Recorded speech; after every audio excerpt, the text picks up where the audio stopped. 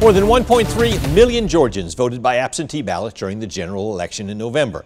Now, some Peach State Republicans want to get rid of at-will absentee voting. Sarah Hammond talked with state Democrats and Republicans who have very different opinions on the proposal.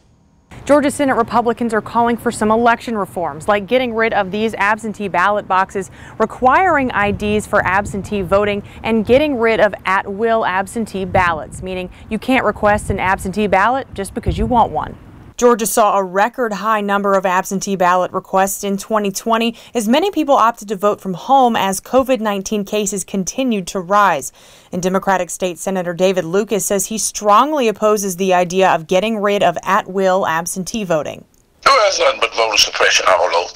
They have come up with all kinds of things because people are voting. They are worried about these 2 Senate seats because Georgians are voting. Lucas says he'll do everything he can to stop these changes from passing. There's going to be a fight.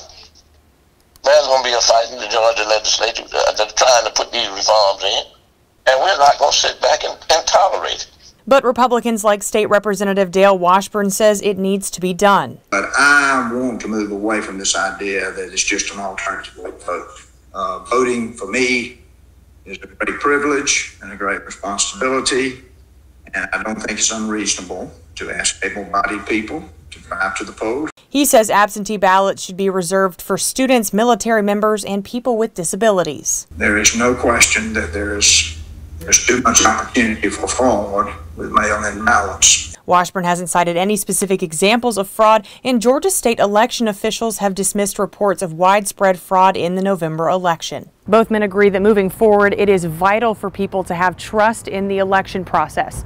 In Macon, Sarah Hammond, 13 WMAZ News.